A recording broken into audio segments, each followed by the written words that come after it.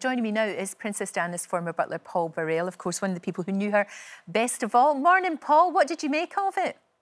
Good morning. I've watched already the first 3 episodes of The Crown. I think it's the best series yet. It's spectacular. There are stellar performances from Emma Corrin as the young Princess Diana and Josh O'Connor as Prince Charles. But, of course, I think that it's stolen. The show is stolen by Gillian Anderson as Margaret Thatcher. But what a series. This is just a peep behind the doors of Buckingham Palace that perhaps the palace don't want you to see. No. Because this is the truth in many ways. It's a fair and accurate dramatisation of what happened. Now, that's remarkable that you say that, because a lot of people have said, oh, come on, it's a drama, not a documentary. Yes, and people have said, oh, it's not fair on Prince Charles. And you're right, the royals won't want to see this because they're thinking 25 years on, this is probably all kind of hopefully going away. But it's not, it's back. Well, no. Well, Lorraine, I was there. Remember? Yes. I was there from the very beginning. I remember meeting this shy young girl lost in a corridor at Balmoral Castle in 1980. I was 22, she was 18, and I took her back to her room, and she said, you wouldn't stay for a while and have a chat, would you? So I said, of course. She'd run me through the day. What happens in this place? You know, I'm completely out of my depth. What happens at lunchtime? When do I curtsy to the Queen? Do I have a cup of tea at tea time? Where do I go? What happens at dinner? So I ran her through the whole day's programme, and I said at the end of the day, after dinner, I'll set the card table out in the drawing room, go and sit down and have a hand of bridge with the Queen. That's where you will get to know her best. So she sat there with the Queen and the Queen Mother, and I thought, yep, she's on the right track now. And I think the show, it tells you that she passed the Balmoral test, that test which people have to go into the royal household, they go into the royal family, and it's either sink or swim. Well, the thing is, she had you to help her, thank goodness she did, because what comes across, and what's always come across, is why was nobody giving that poor girl, that young girl, a crash course in how to behave? Because nobody would know, so thank goodness you were there. There's no rule book, there's nobody to help you. You have to just fumble your way through it and hope that there are people, kind people along the way that will help you. Now, listen, Princess Diana was a romantic young girl. She fell in love with her prince. She thought that he was going to protect her, he was going to love her, he was going to support her. None of that happened because he was still in love with another woman. He was in love with someone who was married with 2 small children.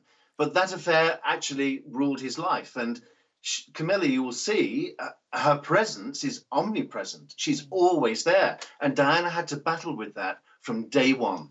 And that's really hard, and no wonder the poor wee soul had so many issues. And, you know, we know that she had eating disorders because she told us, which again was absolutely remarkable. That was groundbreaking, wasn't it? Yeah. Do you wonder why she had eating disorders? Because she said to me, I was walking down the aisle of St. Paul's Cathedral, and have you seen me do that, Paul? I said, yes, many times. I've watched the tape. She said, but do you look at what I'm doing? I'm looking from side to side. I'm looking for Camilla. I knew she would be there. I knew she would be there on my wedding day. And then, of course, on the Royal Yacht Britannia on our honeymoon, Diana found those cufflinks with the intertwined C's and had an almighty row with her husband and said, what is this? Well, of course, it was a wedding gift from Camilla so that he would never forget her intertwined C's. From then on, I had to unpick all the intertwined C's off her shoes, off her handbags. Of course, they were Chanel. Most girls would die for that emblem. But not the princess. No, she didn't want to be reminded of that affair, which she had to live with. It's really, really sad. It's actually heartbreaking to watch.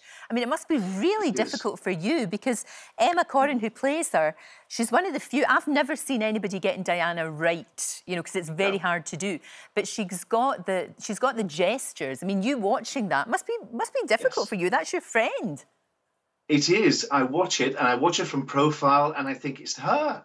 I think she's got it exactly, and her mannerisms and the way she talks, and I'm feeling it again. I'm feeling that her personality being dismantled behind the scenes by these people who don't really care. They're all gods in their own kingdoms, and they're just looking after themselves. They didn't take care of her. They didn't give her praise. She only got negativity. She became a victim because of the way she was treated. You were just talking just then with Dr. Alex about mental health. Well, it wasn't understood back then, but boy, Diana was sure a case for someone suffering with mental health. Do you think that William and Harry will watch The Crown? Do you think that they all, but you don't think they will, no? I don't think any member of the royal family will watch The Crown because it reminds them of too much negativity from the past. It's going to remind them of what they got wrong. And look, all the people that have come into the royal family, how many of them have survived? Not many. Only one, really. Sophie, Duchess of Wessex. She seems to be running the course, but the rest of them have all fell at whatever fence. Nobody survives inside that institution.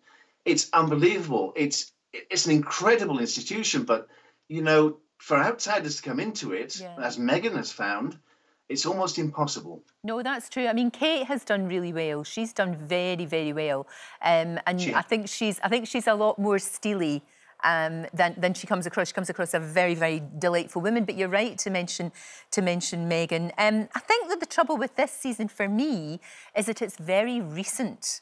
You know, like I love the earlier one, the very, very first ones, because that felt historical in a way. And I know this is too, but it's very recent, and I think it's very painful for a lot of people. Well, it is, but remember, you know, I was there. I did see it. I did hear it. It was a part of my life. And when you hear the Queen Mother personally say something like, "Well, Diana's such a silly girl. Doesn't she understand? Men have affairs." Now, that puts it all into a nutshell of what the royal family think, because they think it's okay for that to happen. Prince Philip didn't, by the way, because he wrote very supportive letters to Diana, and he said to her, "Mama and I do not condone Charles's relationship with Camilla, and we cannot understand for the life of us why he would choose Camilla over you." Now, that's what Prince Philip said to Princess Diana. I saw it. So, you see, there is a ripple of support for Diana in the royal family, but it wasn't a tactile support.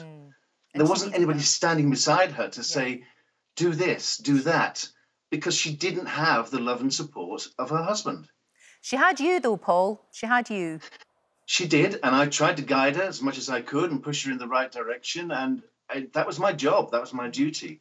And I was a lucky man to do what I did and stand beside one of the icons of our century. And that was my privilege. Paul, thank you very much for joining us. Always interesting to talk to you. Thank you so much. Lovely. Talk to you soon.